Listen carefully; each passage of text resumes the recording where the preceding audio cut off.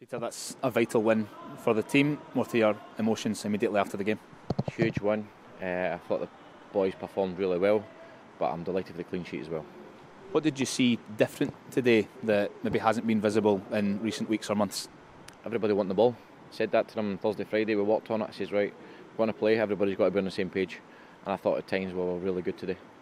Is that an aspect of different bravery, seeking the ball and being happy to take responsibility on it, different to the bravery of flying into tackles and body on the line, etc.? Yeah, a bit of both. We needed a bit of both of that. But we don't have the long ball striker that we have. We've got footballers, so I thought that the best way to win this game today was to play football. So which part of the game do you think it was won for Aberdeen? Where on the pitch specifically impressed you? Midfield. I thought we were really good. Connor in midfield, Shinnie, Clarkson, but to be fair, the back line and Kell, clean sheet, that's huge for us. Because Theo Bair's the sort of striker that can cause significant physical problems for a back line. No, and they did. They put us under pressure in the second half especially, and they stood up to the test. Every player that came on today and started stood up to the test well.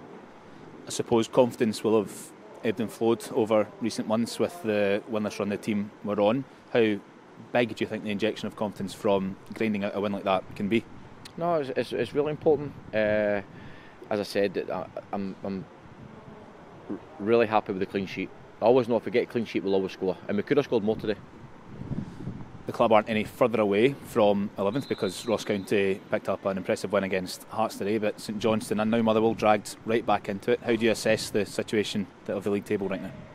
It's all about what we do. I've said that since we come in here. This club is huge, and we need to win every game. That's the expectations from me, from the supporters, and it's all what we do, not about anybody else.